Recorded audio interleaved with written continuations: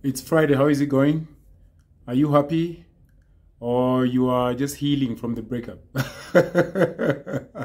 Oh my word. A very good evening to you. My name is Eric and this is Eric's Stories. Thank you for choosing to hang out with me again. I appreciate you. You'd be anywhere else in the world, eh? But here you are spending your precious 10 or is it 14 minutes with me. I don't take it lightly. Listen, have you followed me on Instagram? And have you subscribed to my YouTube channel? I promise you there's so much more where that came from. If you think you got something, there's tons coming your way. Also on Twitter. And guess what? I've made sure that all of my DMs are open. So if you want to slide in there, it's Friday. It's always a good time to just unwind. I try much as I can to reply to all the messages. If I haven't responded to any of your quests or even a thought, please send it again. Could be it went via some place and it hasn't reached me, but I make it a habit to respond to everything and anything. Even criticism. Don't just, hold off. If you think there's something we can do, you and I, to make Eric's Stories better, it's more than welcome. I promise I'm quite cordial. I'm not going to go like, you do, yo. No. In fact, I think people grow better when they are criticized. But positive criticism. Don't be there like, your nose is so hey, because I can't change that, right? Or you have a big forehead. I cannot change that either. If you are going through a breakup, let me tell you a quick story. So this one time, I got dumped and I could barely sleep.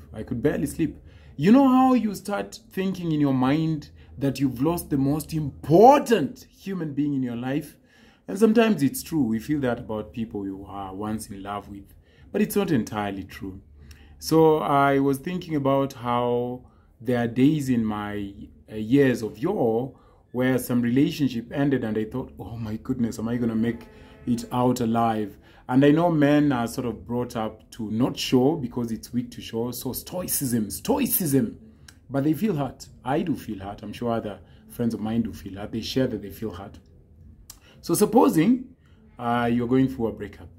It's Friday and they become lengthier. Weekends become so boring, especially if you're just, starting your breakup. Maybe he or she announced yesterday, they dropped the bombshell and said, Timothy, I ain't feeling it. I don't want to keep lying to you. I met this Nigerian guy and there's something about his generous banana that makes me so happy. So I don't want to double deal. So from tonight, hence, I've blocked you. Move on with your life and thanks. All right. So I want to share some tips on how to get over a breakup. At least things I've done in the past and from a lot of my reading that I think come in handy if you are going through a breakup or someone you know is hurting. You could, tag them so that they don't do something stupid as drinking a whole bottle of something and maybe not waking up tomorrow or waking up with a very nasty hangover.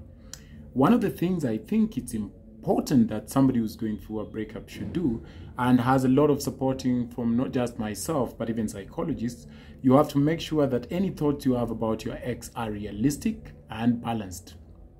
We have a tendency to lean so much towards the good part. So we give our exes a star role in our lives. All of a sudden their hips are the biggest and the bestest. And you will never meet a woman with such hips. That's a lie. So maybe you want to balance that off with the way they used to be moody. You remember that one time you're trying to cuddle because your uncle died and she kept pushing you off the bed? Think about that also.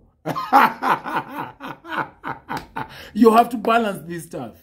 Don't give them a star role in your life. All right? You want to balance these things. You remember the other time she lied to you or he cheated you?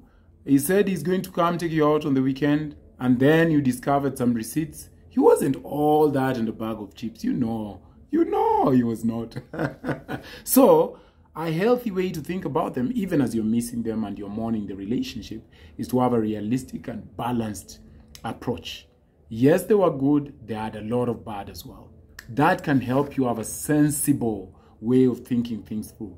So one of the things I did in my past relationships, those that were hurting the most, and they don't all hurt the same. So I'm not here talking to you from a place, of course, every relationship is very different. Maybe you dated for 7 years, you proposed and even met your parents, and even maybe you have a child. that's not the same as having dated for a year in campus. So people hurt differently, but you could write down a list of why the relationship did not work. Be realistic, say everything in the list. She was always moody, can be one of them. She was very rude, can be another. She was perpetually uncommunicative. She was taciturn about everything. Write that stuff down. Or he didn't have money or a job and used to borrow money from you. That's a good thing to write down.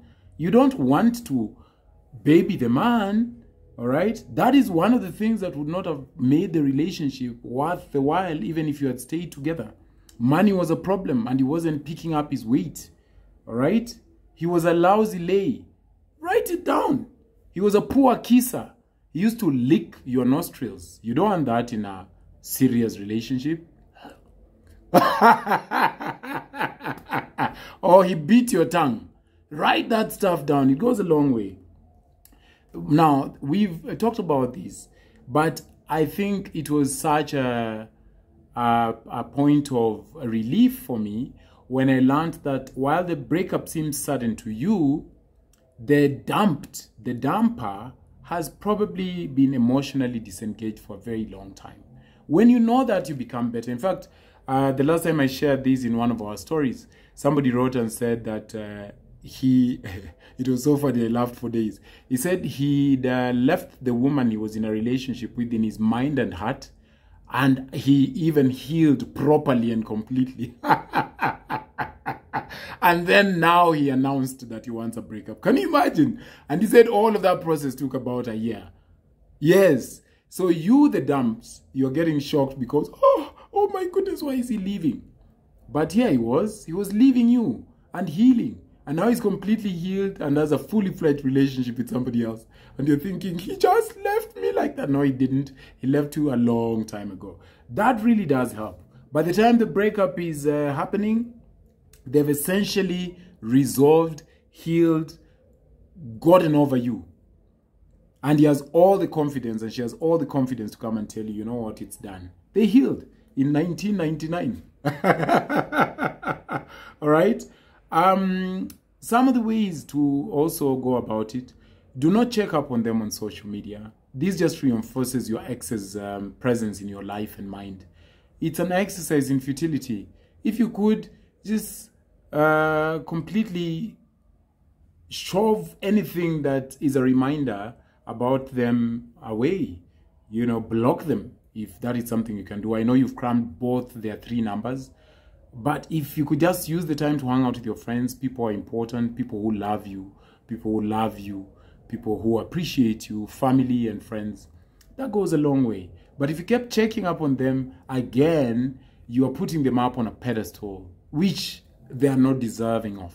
Remember the verse, away from the relationship. They don't want you, boo-boo. They don't. They do not want you. As I keep saying, sometimes you are not who the other person needs or wants, and that's just okay. So don't check up on their gram, refreshing and stuff like. That's sad. You could use that time and that, use that breath to cool your porridge instead. Avoid creating mysteries about why the breakup happened. Oh boy, don't we do these? This will give your ex, again, a big starring role in your life. You know, like, oh my goodness, supposing I wasn't late, maybe he wouldn't have left me. Or supposing I had have taken her out for dinner or bought her that phone she wanted, or maybe bought her the dress she had once asked for, maybe she wouldn't have left me. No. People have very many reasons for leaving you. Oftentimes, you are the least amongst the reasons. They found somebody better, they want to pursue other things in their lives, they don't see a future with you, and it's fine and it's okay. So what do? You don't start pity-partying about the things you ought to have done. There's possibly nothing you would have done for them to stay. They were meant to leave. And when people decide to walk out of your life, you know, let them walk. Let them walk. Somebody else is going to come around, yes? Also, make a list of all the compromises, all right, you had to make in the relationship that you'd rather not make the next time. You know the way you really used to want to hang out with your girls, but you'd kiss them, choom, goodbye, and just go hang out with him in his very boring, cold house? That is something to write down. You'll be like, you know what? I should have kicked it with my girls more. You know the way you took a loan, Joshua, for her, you know, and now you're still paying for the loan, but she's left you. Maybe that should make it your compromise list so that you don't make such a stupid decision in the future because of LOVE. Especially if you're doing it so that they stay connected to you. That is even more making it further foolish, all right?